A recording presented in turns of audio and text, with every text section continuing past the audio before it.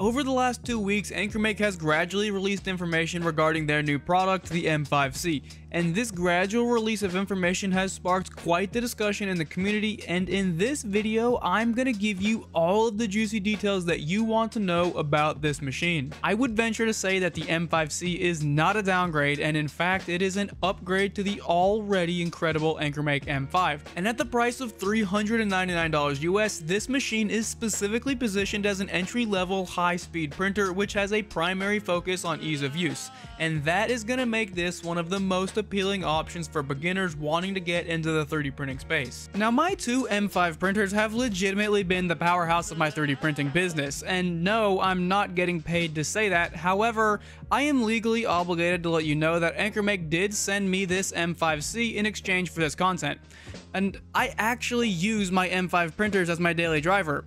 Now, what do I want to tell you about the new M5C? Well, I'm going to break this up into two easily digestible videos. The first video is simply going to be a comparison between the M5 and the M5C with as little interjected bias as possible. The plan is to bite my tongue regarding opinions and keep this video to pure facts. And tomorrow's video will be my full-fledged M5C review. And yes, it will be jam-packed with my bias, and for all of you bias haters, a review is inherently pure bias. So where do we begin? How about with that letter C after the M5? Well, there were some rumors going around that it stood for color or for cheap, but the truth is that it stands for compact. You see, this printer stacks in at 220 by 220 by 250 millimeters, which is smaller than the M5, but only marginally so. The standard M5 is only 15 millimeters larger on both the X and the Y. The M5C did undergo some other exterior visual modifications, and obviously AnkerMake went with the very risky play of completely and entirely removing the touch display from the printer. You might not believe me, but this has actually not even slightly affected my workflow, and that's because in parallel to developing this printer, AnkerMake has been developing their brand new application. Previously, the AnkerMake app was only good for basic stuff like checking your print status and viewing the camera, but the new app is a fully functional printer interface allowing you to operate every single function from your phone. Now, there is no way that I can explain every new app feature, but I can give you a taste. So amongst other things, the app allows you to operate the printer's motion system, thermal settings, and auto leveling features. And having a screen directly on the machine would be nice, but I will say that the new design was clearly well thought out before it was implemented, and I do truly believe it eliminates the requirement to having a screen. And let me go back to my previous comments about the camera. On the M5, the camera served triple purpose. It allowed for AI spaghetti detection, time-lapse generation, as well as remote monitoring. Well, the M5C completely removed the camera, so none of those features are available. The next obvious major visual modification is the printer's Y-axis kinematic design. The M5C is driven by a single Y-axis motor, and even though the Y-axis is only driven by one belt, this printer can still reach 5,000 millimeters per second squared acceleration as well as 500 millimeters per second velocity. And in the design of the M5, the Y-axis belts are set into the base of the printer, but on the M5C, they lifted the rails above the base. This was likely done in order to eliminate the trash and filament scraps that fell into the belt channels. With the speeds of fast printing, you're probably wondering if there were any improvements made to the extrusion system, and the simple answer is yes. But the complex answer is that the new extrusion system now supports printing at 35 millimeters cubed per second flow rate, which is an additional 11 millimeters cubed per second when compared to the M5.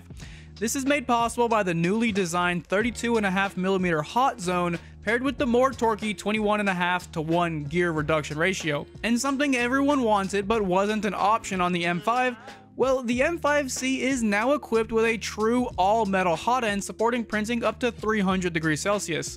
This was actually not readily apparent to me until I noticed that there was not a spare PTFE tube in the included toolkit, which by the way is still far superior to the tools supplied by all other manufacturers. And what is up with this big silver button that is staring you down? Well, this button is designed to replace the screen for quick access to basic printer operations. Depending on how and when the button is pushed, it can perform different operations.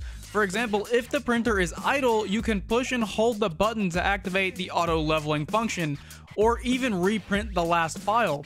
If the printer is actively printing, you can single or double press the button to pause or resume printing. So as for my final spec rundown of this machine, well, I am really quite impressed. AnkerMake did a fantastic job of cutting costs, all while keeping the machine capabilities comparable or better than the standard M5.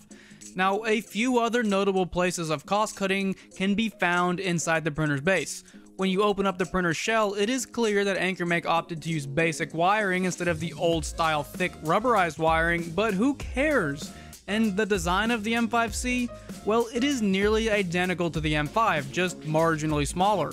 The gantry assembly is practically identical, and in fact, the cost-reduced wiring in the M5C makes assembly of the Z-axis even easier.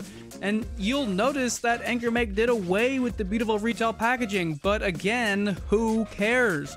As long as the printer ships safely, I don't need to pay for a pretty box.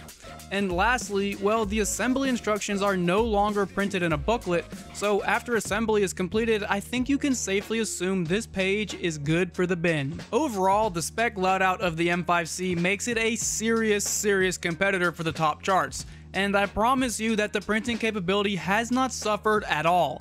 If you guys are interested in seeing my full review of this machine, including my opinions about everything mentioned in this video, as well as the detailed print results from this machine, I urge you to subscribe to this channel and watch tomorrow's video.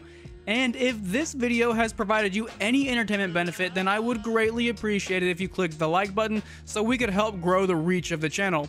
And of course, if you've made it this far in the video, start your comment with "Give me the potato chips now." Guys, thank you so much for your continued channel support, and I will see you in tomorrow's video.